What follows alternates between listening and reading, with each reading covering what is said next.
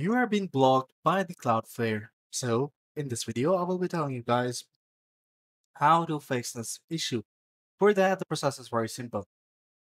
Make sure you follow the video till the end to get to know about it. So, what I'm going to do is simply, I'm going to remove all the cache memory from my system. So, for that, go to the Chrome browser, go to the top right corner, and then go to the settings.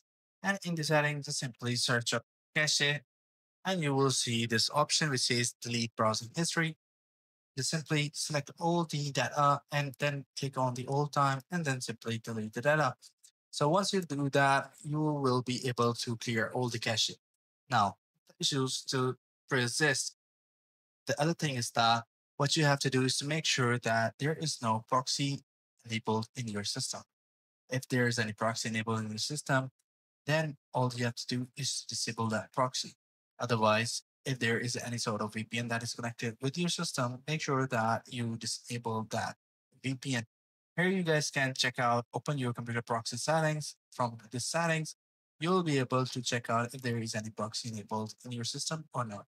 For me, there is no proxy enabled, as you guys can see that.